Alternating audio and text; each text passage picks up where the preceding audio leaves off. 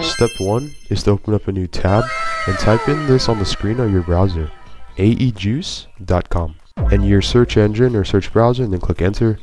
And once this has been loaded, basically what you're going to do is go to here where it says on the top right screen, free plugins. And basically now you're in the free plugins page.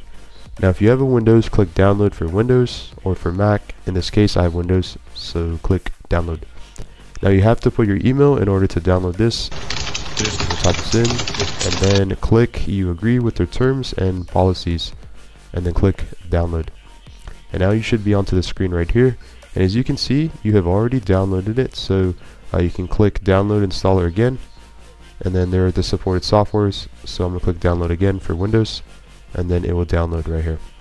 And now basically once it has been downloaded, as you can see, you can double tap or click on the AEJuice, and then you have the application, and then you want to double tap on this here, and if you have WinRAR, and then you can also do this, and you just click or right click on your downloads and click extract here.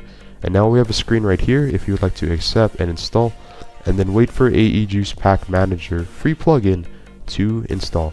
And once it's complete, click finish, and you can close it here on the website. And if you want, you can go under your search bar and type in AEJuice, and as you can see we now have the Pack Manager.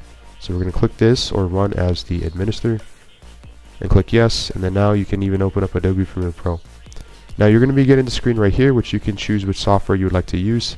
In this case we're going to click Premiere Pro and then click continue, and as we can see we have the starter pack, so we'll click download here, and we have so many other packs as you can see, and you can click download, again click download, which one, they're all free. Now you can double tap to import our first elements, and as you can see it's going to check for updates, but it's also going to download. Okay, it has been downloaded, and there it is. And as you can see we basically can just drag this onto our project bin, and it is a glitch effect.